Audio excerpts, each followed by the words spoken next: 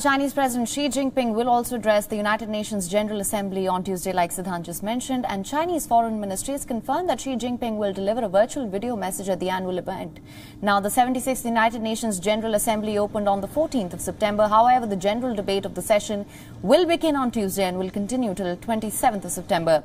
Even as the world recovers from the COVID-19 pandemic that first emerged in Wuhan, China, more than 100 heads of states and government, as well as foreign ministers and diplomats, will participate in this general debate in person.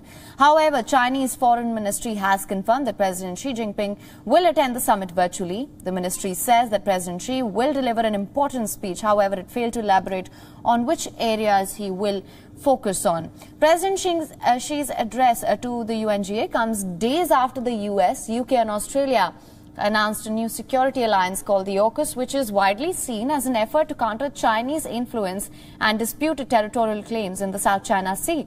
Under the AUKUS deal, Australia will get technology to build nuclear-powered submarines. While Australia rubbished the concerns raised by Beijing is embarrassing, President Xi Jinping may use this platform to highlight the security challenges facing China due to the emergence of this new bloc. President Xi is also expected to touch upon the evolving situation in Afghanistan. China has been holding discussions with Taliban officials and regional powers on the Afghan security situation. China has been actively highlighting its stand on the Afghan crisis ever since Taliban seized power in Kabul last month.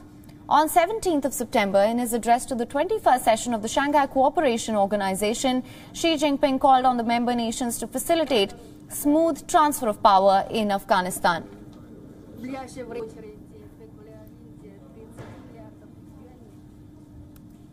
WION is now available in your country. Download the app now. Get all the news on the move.